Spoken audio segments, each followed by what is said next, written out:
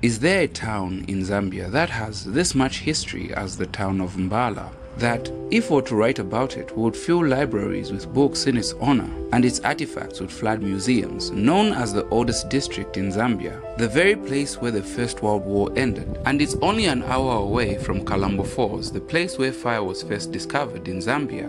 And Mbala houses the oldest prison in Zambia, but for a town with so much history, it feels so small and underdeveloped, like nothing has really changed about the town since its glory days. Moving around the town center, there are mixed feelings of knowing so much about Mbala and seeing so few. And tourism is not as big as you wish it could be. Its growth is at a very slow pace for a town of its stature. So join me on our 22nd episode of I Travel the World. And these are some of the things that you didn't know about the town of Mbala. The first colonial settlement was in 1893, and the district was founded by Hugh Charles Marshall, with its original site at Chief Zombe's village. Hugh Marshall built a well-fortified boma at the village. The seen images of the stockade boma, which stood on the banks of the Lucheche stream. It was built on the banks because it was suitable for checking the slave routes to the east and to counter Bemba slave raids in the area. And Hugh Marshall acted as the magistrate and the postmaster, and the rare photos of the first post office in Abercorn. And in the year of 1895, the British South African Company took over administration of the territory, which was to be called Northeastern Rhodesia. And the boma at Zombe was to be called Abercorn after the Duke of Abercorn, who was the president of the British South African Company. In the pre-colonial times, David Livingstone was the first European to explore the area around Mbala in 1867, and was followed closely by Veni Lavet Cameron, who was one of the first Europeans to survey Lake Tanganyika. In the 19th century, the area was ravaged by the slave trade. This caused the British government to send representatives to strengthen imperial presence of the British in the land. And this resulted to Mbala setting off the establishment of colonialism in 1895. Hugh Marshall left his service in Abercorn to become the acting administrator of Northeastern Rhodesia in 1911, and later that year, Northeastern and Northwestern Rhodesia were amalgamated to become Northern Rhodesia. The District Commissioner Office building was a boma, a British overseas military administration. It was the first High Court in Northern Rhodesia, which was known as the Crown Court. The African Lakes Corporation, which was founded in 1877 in the land we now call Malawi, built their agencies and stores in Abercorn. The corporation, which was later acquired of its control by the British South African Company, would go on to build the Tanganyika Airport in Abercorn. And this was the first airport in Northern Rhodesia and the first in Central Africa connecting Cape to Cairo. In the 1920s, it became the Abercorn International Airport, and after Zambia's independence, it was changed to the Mbala International Airport. A town management board was established in the January of 1959, and after the independence of the country in 1964, to become the sovereign Republic of Zambia. The native people were now free in their own lands, and this saw the town's name change from Abercorn to Mbala in 1968. The name Mbala derives from a type of spotted bushback which is known as Mbala, which was commonly found around Lake Chila, and Mbala became a municipality in 1996. And freedom fighter Mr. Zanko Mpundu Mtembo, the man who inspired the freedom statue, was born in the town of Mbala. Walking in the main street of Mbala, here you find the oldest prison in Zambia, which was built in 1912. And just about 100 meters away, you find one of the most beautiful churches in the country, which has a wonderful and loving congregation, the All Saints Anglican Church of Mbala, which was built in 1955 by the London Missionary Society.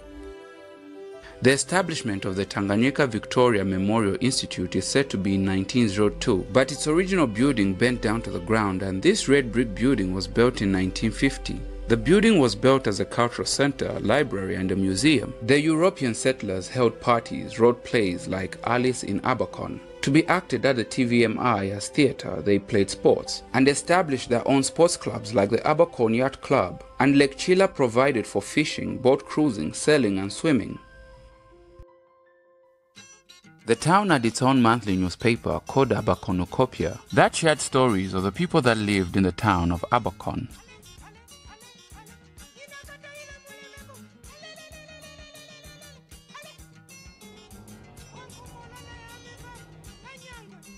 During the colonial times, the people of Abercorn and the surrounding territories were now troubled by locusts, which found their breeding grounds in the regions of Lake Tanganyika, Lake Chila, and Mweruwantipa. This saw the establishment of the Red Locust Control in 1929, which would fight against the infamous plague that lasted from 1930 to 1944. The dark clouds of locusts would spread out in all directions, which left leafless trees, grassless tracts, and empty croplands. The locusts ate the crops and vegetations around the area, and Abercorn became the headquarters of the International Red Locust Control Service. And this building was erected in 1949, but today this structure is dilapidated and abandoned. And the Red Locust is just nearby the Grasshopper Hotel. I spent a night here and it really needs a lot of improvement.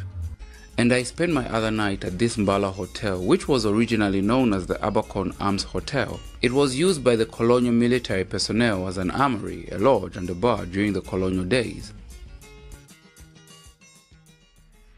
Mbala is the place where the First World War actually ended. Let me show you. You see this World War memorial situated in the middle of the roundabout in the town.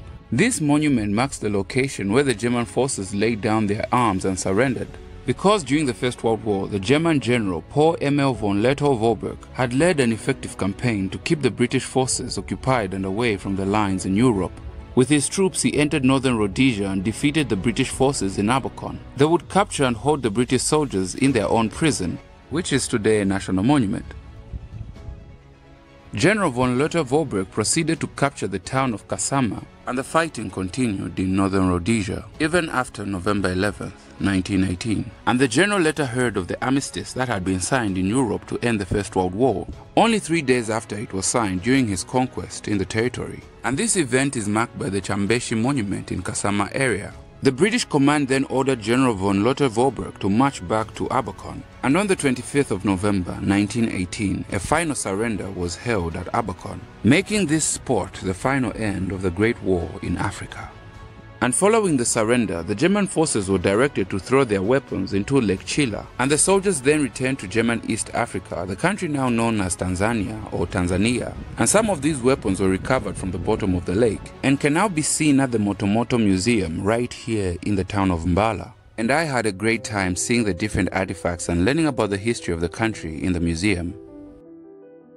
Mbala is home to the Polish refugee camp, which is one of the oldest international refugee camps in the world, which provided refuge for the Polish people who were running away from Adolf Hitler's German army and Joseph Stalin's Soviet Union military invasion of Poland. A village specially built for the refugees may seem a little strange to them at first, but they'll soon grow accustomed to it as a new home.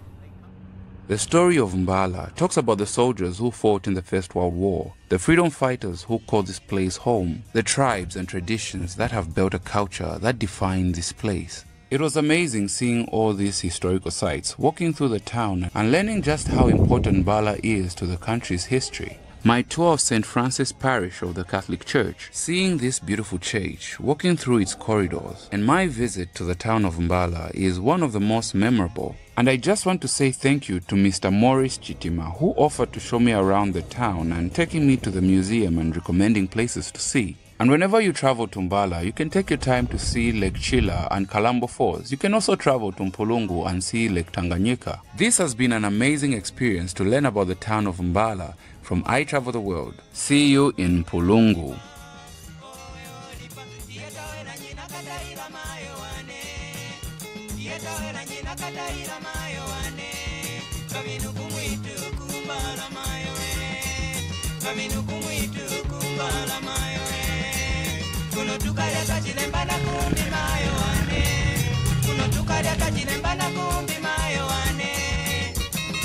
Rakalimbe.